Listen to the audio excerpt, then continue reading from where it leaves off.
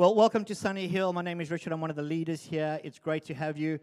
I wanted to jump in to say everything I'm going to speak about today, you have to see a silent character. Now, I was thinking about how to show this, and last time I realized I preached, and I had people stand up here for as long as I was standing up here, and I thought, that's a good way to go about it. So I'm going to do that again.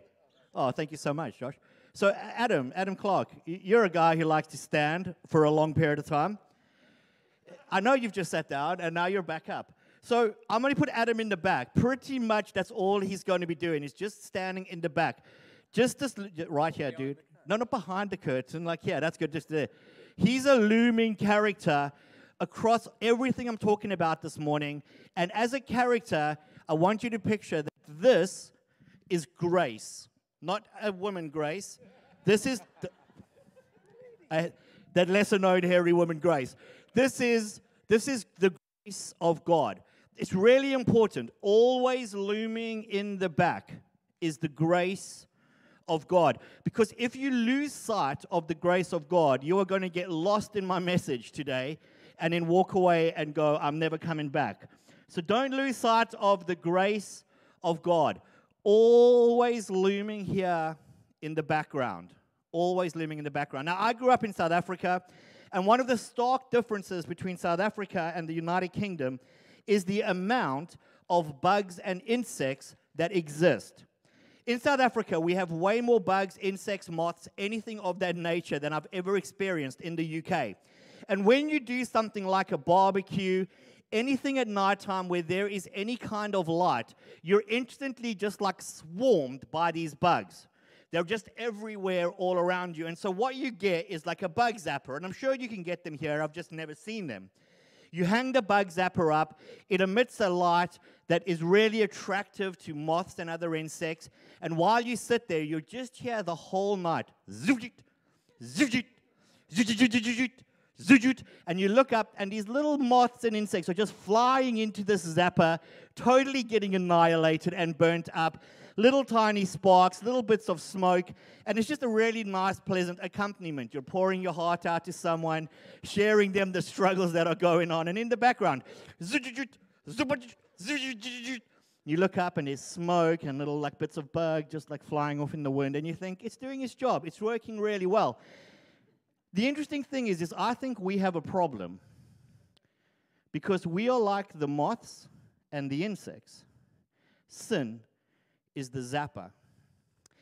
And no matter how many of our friends we see fly towards the zapper and get for some reason, we look at it and we think, I got to go there. That looks amazing. Now, you may not be a Christian and you may go, I don't believe in Jesus. And before I get deep into the sermon, sin is a problem for you. It really is. Sin is one of the most destructive forces that outwork in our lives. And it's easy to think that sin is just all of the bad things, the naughty things you may do. It's not really. Sin is anything we choose to do that goes against or violates the heart of God. It goes beyond just the bad, naughty things you may do.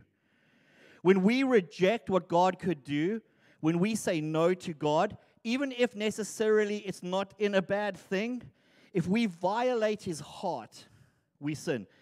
Actually, if you know Jesus, sin is when you choose to violate the heart of God. And it's destructive. Now, if you don't know Jesus, sin is a problem because sin creates the distance between us and God. A God who is holy and pure and just and righteous, and every good quality you could think of, looks at sin and goes, it cannot be a part of me or in a presence. And just to help you as you're wrestling this through, hell is a loving response of a loving God giving people the very thing they're asking for. You see, when I choose to say, I don't want to go after Jesus, I don't want it, God. I don't want the sacrifice. I don't want what you're offering me. I don't want to be with you. The only thing a loving God can do is to go, I will give you what you want. I do not believe God will stand sending people to hell all angry. You go there, you suck. I think his heart will break. And he will go, this is how much I love you now. If you do not want to be with me, I will give you the place where I will no longer be. Man, and that place is hell. I cannot conceive of a place where the love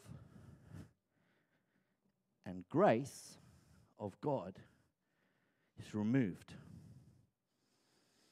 And so if you don't know Jesus, sin is a huge problem, because ultimately it drives you away from the very thing that can bring fullness, completion, and absolute transformation to your life.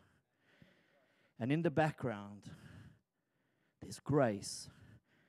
God going, undeserved, but I've made a way for you to come into relationship with me. And if you're a Christian and you know Jesus, you have a problem. I have a problem. Because for some reason, like the moth, we are still choosing to fly to the zapper. We watch our friends approach it and get destroyed. We see the things our friends do and they get destroyed. We see the things that happen in the world as people are going towards sin and get destroyed. And we look and we go, I know Jesus, hallelujah, Jesus is amazing. My God, I need you. Whoa, look at that light. Ooh, that's really nice. Don't do it, don't do it, don't do it, Dom. Whoa, Dom's taken down. Still that light, so compelling. It's a real issue. It's a real issue. Because no matter how many people we see destroyed by it, for some reason, and I say this to myself as to you, we still want to go back there to the light, zapper thing that we know is destructive. And yet always in the background looms this thing, grace. So I'm going to offer you two different things now, and you get to make a choice. You get to make a good choice or a bad choice, but you get to make a choice. We all know that there is a thing created that is probably in the top 3 creations in the world. Like, I'm absolutely convinced that God made this. I have no biblical evidence for this, but go with me. I'm absolutely convinced that God made this right at the beginning of time. And that is chocolate. This could be one of the greatest inventions ever made. Chocolate brings people together. Somebody's angry with you, give them a chocolate. It's all fine. Chocolate is how we celebrate. Easter eggs, Christmas chocolate, Valentine's Day chocolate, I'm feeling down chocolate, I'm feeling happy chocolate. It's just a regular day chocolate. It's a chocolate bar. It's a chocolate slab. It's Swiss chocolate. Ooh.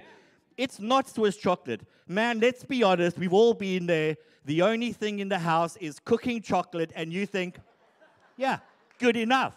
Good enough. You can say you won't do it, but you know it's true when you put it in your mouth and you think, whoa, that's not right. But I'm going to keep going anyway. I'll keep going back. We've all been there. This is on the side. The one time I came in, and on the table, what I saw in a silver wrapper, it's the most beautiful piece of chocolate I've ever seen in my life. In my head, I went, this chocolate is so luxury that it's come individually wrapped. Nobody was around. And I was all like, rookie mistake, family. And I took this chocolate and I threw it in my mouth. And it happened to be a beef stock cube. And let me tell you, it was shocking. Absolutely shocking. But it's one of the greatest creations ever made, chocolate. Now, one of the worst creations ever made, and the reason that I know it is this creation brought the downfall of man upon us. fruit. If you don't believe me, go back to Genesis 1, and you will see, or Genesis 2, Genesis 3, somewhere in that realm, don't eat the fruit from the tree in the middle of the garden. And they did. And the whole of society and mankind collapsed. Fruit. Now, every doctor in the world is going to tell you, this is healthy for you. This is unhealthy for you. Eat these and you won't get fat and end up potentially keeling over. I say that to myself. Eat these and a very different thing works out in your life. We were at a barbecue yesterday where they were trying to do this thing where you have to step over a pole without touching the pole. And what we realized is depending on the size of your gut, depended whether or not you could pull that feat off. And there were a few of us there, not naming any names, who couldn't do it. Maybe because we've been choosing this over this. Fruit, chocolate, yummy. And this is a conundrum. You can tell me till you're blue in the face every great thing that will happen if I eat this, and I'm telling you now, I am choosing that. I'm choosing that. They can go on a campaign. The government can put out posters. Eat more fruit, 5 a day. I'm like, if it doesn't come in this form, it ain't happening. Do raisins in fruit nut raisin flavored chocolate, which is a great flavor of chocolate. Does that count towards my 5 a day? Because if it does, we're sorted. But if it doesn't, it's not happening. It's not happening. They can tell me that this thing is going to produce every good, healthy outcome you're ever after in your life. And there is a strong chance that you and me are still choosing this thing. I don't know if you get it. Sin is an issue, man. God can tell you every bad thing that's going to work out in your life if you choose to sin. God can tell you every single thing that could go wrong in your relationships if you choose to pursue sin. God can show you from the people around you as they've made concrete choice to sin how destructive it is. And He can go, there is a better way than this. There is a better thing for you to have. It is healthy for you. It will produce great outcome and fruit in your life. It will bring you what you're looking for. And we look at all of that and we go, I choose this.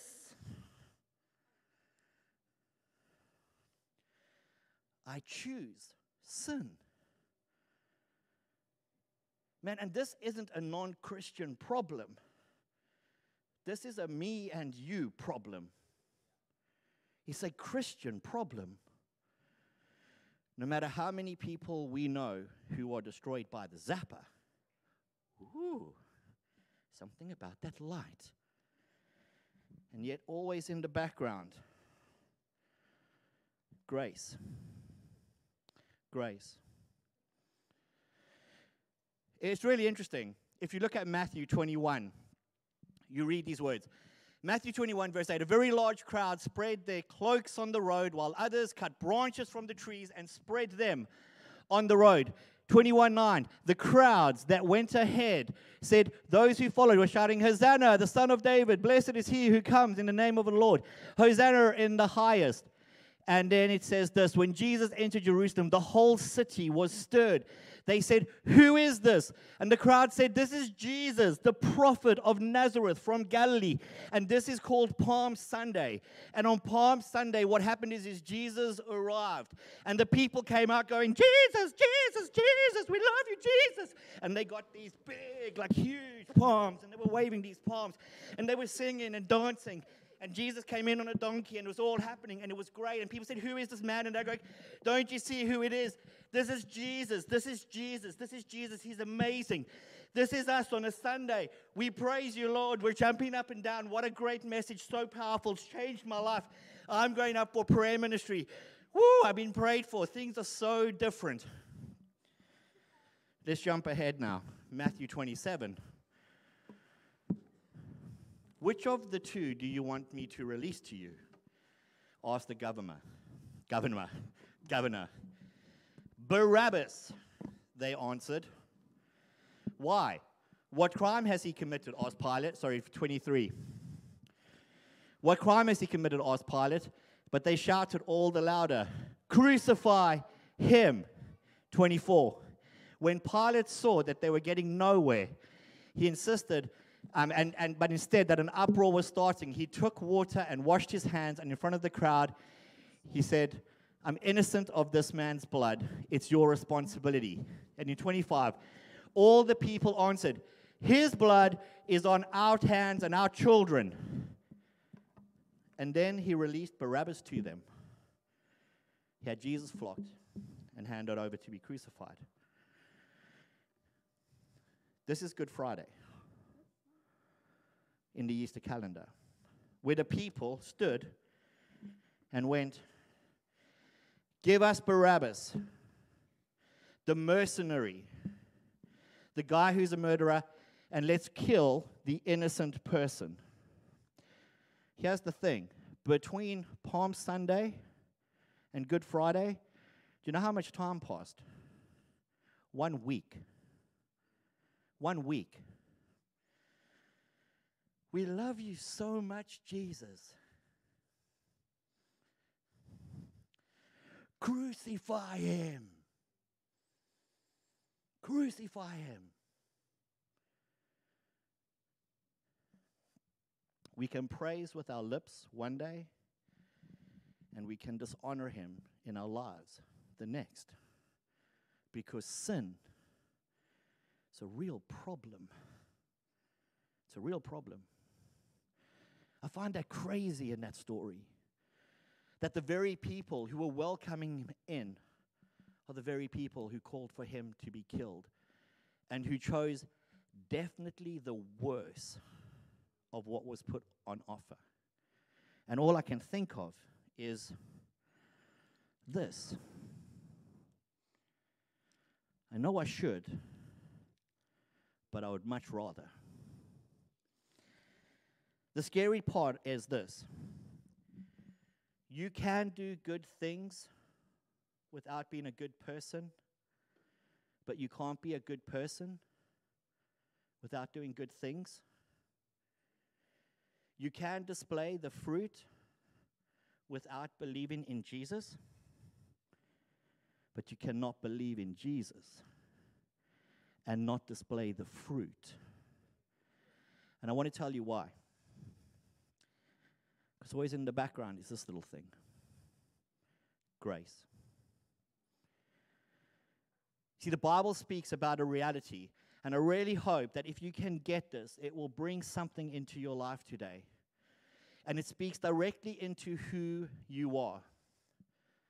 The Bible speaks about this tension you as a Christian live in between who you are now because of what Jesus has done for you and who you once were as you are slowly becoming the very thing you already are now because Jesus has made you this. It's a tension between the already and the not yet. I'm already this, but I'm not yet it. I'm already that, but I'm not yet it. I'm already these things, and I'm not yet it. It's this weird space we exist in as Christians that helps us to begin to understand what are the things inside of our lives that we need to take a hold of, because actually, if we keep doing them, they are so out of kilter, so out of alignment with what we actually are, that it's kind of a violation to who we are now. The Bible talks about the fact that once you came into faith with Jesus, the old is gone and the new has come. It's a great thing. All of your old rubbish is gone. You are now a new creation in Christ. You are fundamentally different in Jesus. Yet, the The reality is, for most of us, I feel like the old is all around. Well, it's the tension. Already, not yet. I'm not yet quite it, but I already am it. And my life is about making sure I start to align myself into what I already am. And who you are, wait for it, it's going to blow your mind, is no longer a sinner. Hold on. I don't know if you've heard that often enough in church. You're a sinner, you're a sinner, you're a sinner. He died on the cross to go, that is no longer who you are. You are now my son, my daughter, adopted into my family. This is who you are now. Those things you were a slave to, you are no longer a slave to. Those things that held you captive, now no longer held you captive. Those feelings and experiences that pushed you down, now no longer push you down. Why? Because when you look that side, you have to go, I am not that, I am this. You aren't. Who the light? Ooh. That's not who you are anymore. Yet we have a problem. Me and you. Because when you're presented with who you actually are, we still choose who we were.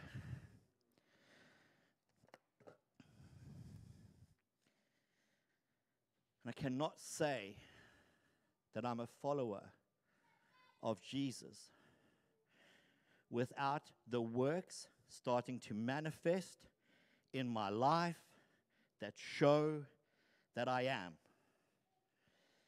I can be here and I can show all of the good things we think a Christian should be and not know Jesus.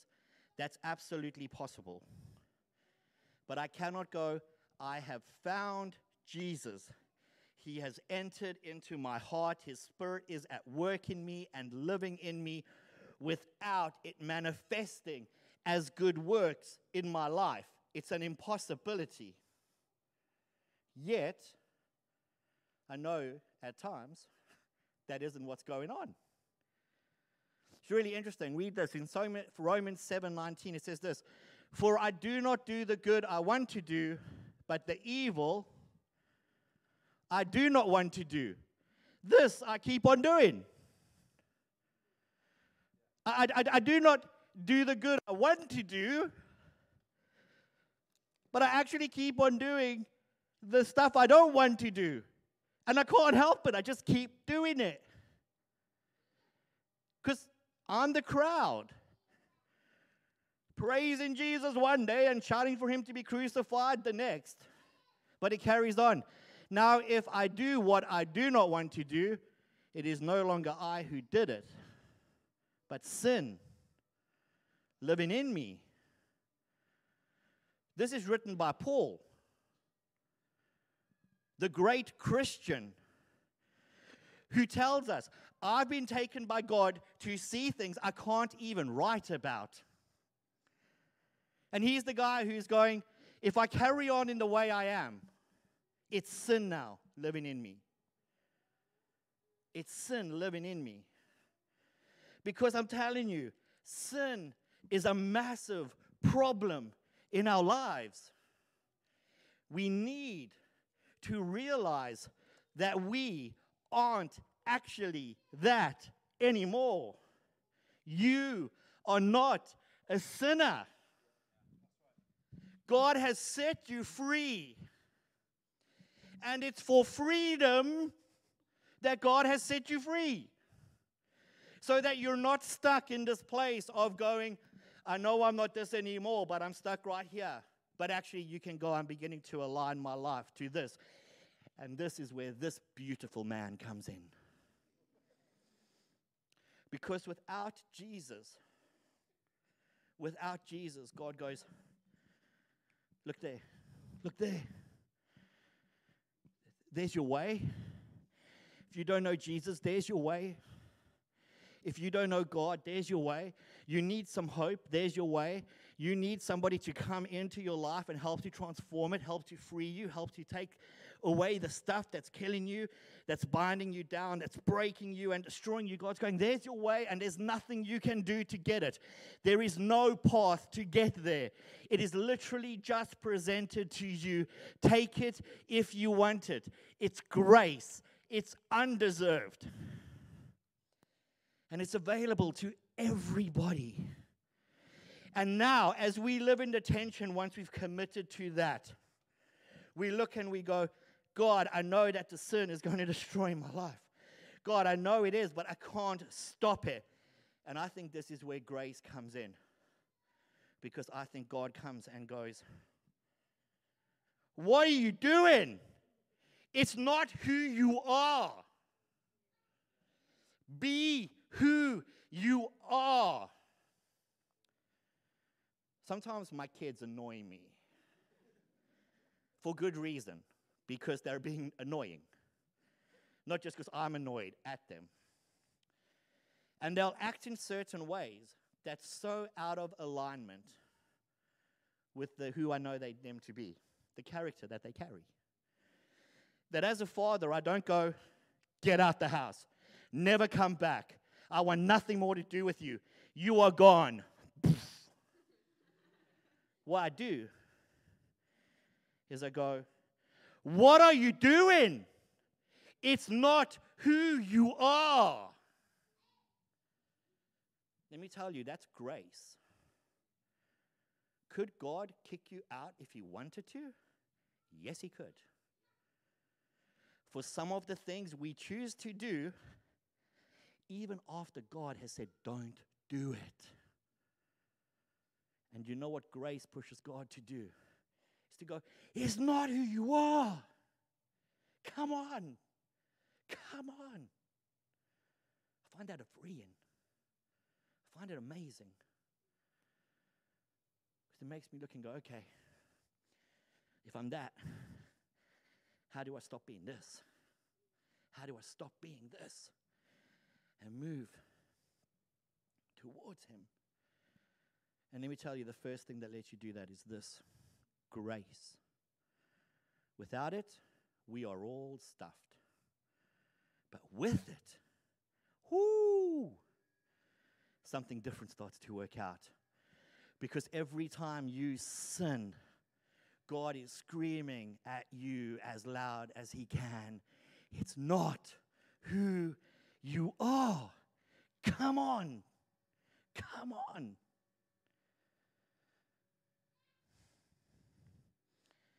Paul actually talks about this dichotomy. He says, because of grace, well, should we just carry on sinning then? Should we just keep sinning anyway? And he goes, no, we shouldn't. We shouldn't. We should stop. It's so out of kilter with who we are. We need to stop. We need to stop. You see, I think what happens in our lives is we become sin tolerators, not sin obliterators. Now that is cheesy because I couldn't think of a better word. So it's where we're at. But if you're making notes, we become sin tolerators, not sin obliterators. And this is where you may feel a little bit wanting to do pushback on me or scream at me or throw something at me. That's cool. I've got grace here. So grace protects you every time. We're the worst at this in church. We disguise gossip as pastoral care. That's horrendous. Let's just say it for what it is. It's horrendous. It's not who we are. Do you know where non-Christians should feel the most welcome? Right here. And do you want to know why? Because for most of us, we need to look at them and go, do you think you're bad? I'm worse. But by the grace of God. Sorry, Ben, didn't mean to offend you. Oh, you're coming to play keys. I got 10 minutes. I've had enough. I'm out. I'm done. Fair enough. Thank you, Ben. Ben's all like Grace, this. I love you, man. But it's horrendous. It's horrendous. We engage in discussions, and instead of going, who we are now is this, and calling to each other that, Adam, what you're saying, dude, no, actually, you're the worst one because you're Grace, so let's not use you. Dom, instead of saying what you're saying, instead of speaking how you're saying, stop it. It's not who you are. You are more than that. You are better than that. Crazy. This is called making a disciple. You are more than that. You're better than that. Don't do it. What we do is we go, well, you know, they had to unburden to me. It's pastoral care. Yeah, it's not. It's not. It's gossip. We should call it out for what it is when it happens. This doesn't mean that people can't come and share their problems. But when I'm coming to share to Dom, Josh's problems, that ain't a pastoral unburdening. That's me going, you will not know what Josh has done. Man. The Bible has so many verses about this. Take the plank out of your own eye before you take the speck out of your brother's eye. We tolerate dishonor and call it maturity. Have you ever thought about this? Dishonoring our parents.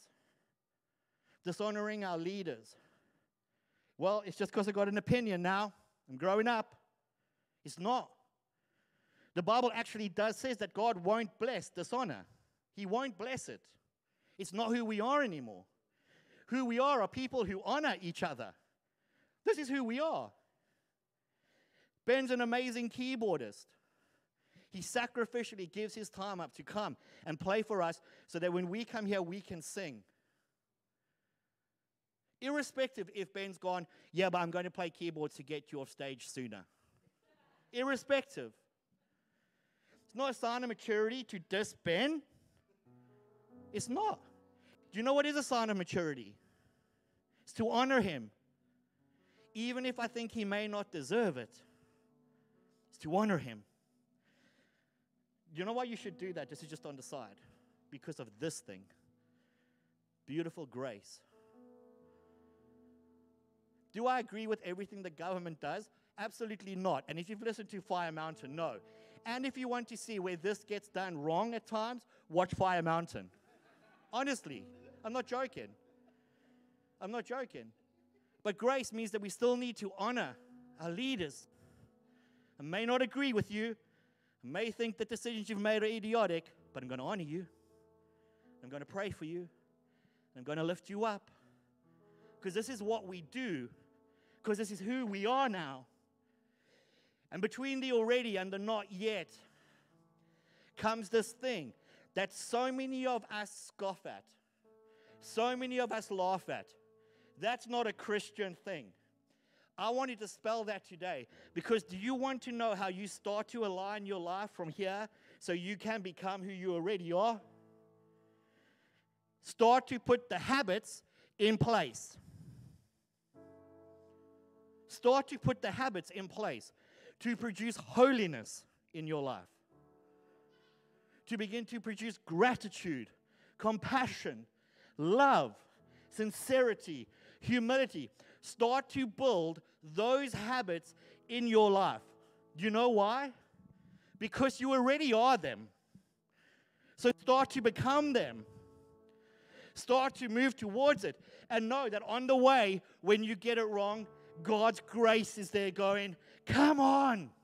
It's not who you are. Let's get going. You should build the habits and let the Holy Spirit come and infect them. Power them. Oh God. I can't love the people around me. They're idiots. They're absolute idiots. But I don't want to fly towards that light. I don't want to eat the chocolate because I'm not that anymore. What do I need to do? Oh, okay. I'm going to say an encouraging thing to someone I really don't like. And if a lot of you come up and encourage me after this, I will know. I will know what's going on in your hearts. Okay. Oh, my word. There they are. What an idiot. Oh, Holy Spirit, I need you now. Come on. Give me the power. Hey, it's great to see you. Just want to really encourage you for how you're serving. It's so amazing. Thank you so much. Okay. And slowly but surely, as you build these habits in, you know what's crazy? I love you all. I value you all. I treasure you all. You're not an idiot. Oh, I totally disagree with you. I love you, man. I love you. It's who I am. It's who I am. I'm not a sinner. Saved by grace, set free. So I can go into the world and I can be the light and I can show people Jesus. That's what we're here to do, and make disciples. And you put the habits in place and you build them, and you let the Holy Spirit empower them. And you begin to see yourself shifting and changing and knowing that always in the background is beautiful grace. That when you stumble and fall and do something wrong and you break open that chocolate bar, which is a duo, and you devour two, and then you realize it was £1.70 for 2 bars. So you've got another one waiting in the boot of your car, which you're going to power back. That God's looking at you with chocolate smothered all over your face and on your hands, just going, what have I done? Oh, I feel ill. Going, it's not who you are. Come on, come on, come on. I'm not going to drive you away. I'm not going to push you away. I'm not going to kick you away because I already know who you are. Come and be this because I believe in you. I know you can do it because you already are it. I don't know about you. I love that. I don't want to be in the crowd who waves palm trees one day for Jesus and cries for him to be crucified the next, simply because I think this is a bit more appealing, simply because that's a little bit more exciting. I want to be the person in the crowd who looks at everyone else and says, what are you doing? It's Jesus, the Savior of the world, the King of Kings, the one who's going to bring the answer to all of the problems we have. It's the King there. What are you doing? Don't shout for Barabbas. Don't do it. Shout for Jesus, Jesus, Jesus. Oh, only me. Okay, Jesus, Jesus. I want to be that guy. Not the guy who's all, where did that light come from? What? Whoa, whoa, that's weird. It won't happen to me. I'll be fine. I don't want to be that guy.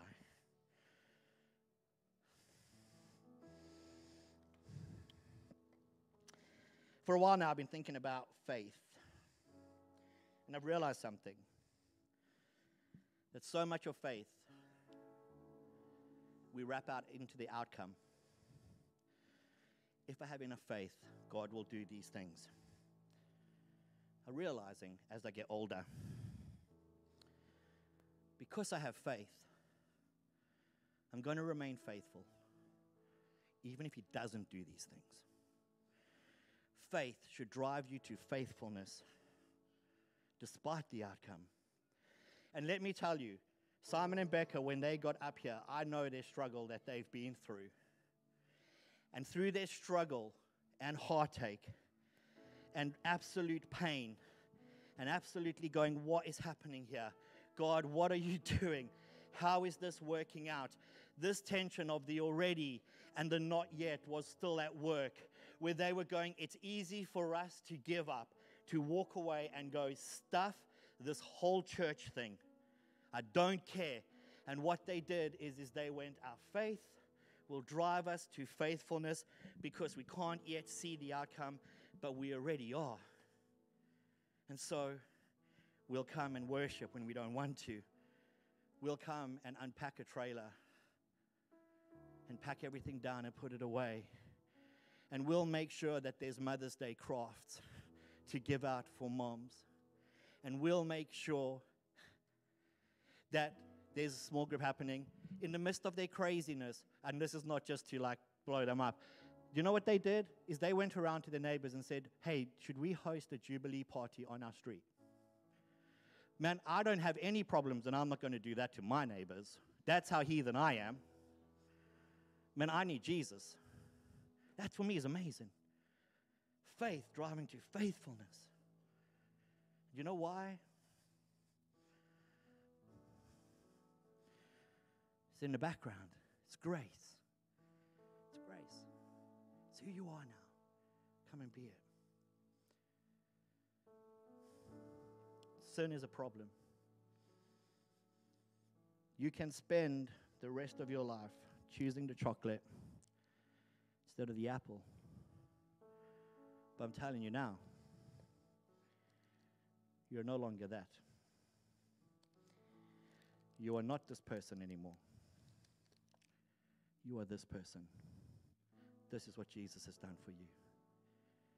Now it's time to start to become who you are. Become who you are. Become who you are. I'm going to invite you to stand where you are. And I'm going to invite the band back up, and we're going to go back into just a worship song. And then Josh and Louise will come after that and close out the service. But if something I've been speaking about today has made you go, I really disagree with that, I'm really angry about it, please email Lansdowne Baptist at... if something that has been said today has really kind of just sparked something in you, and you're feeling like, I just need someone to pray that in.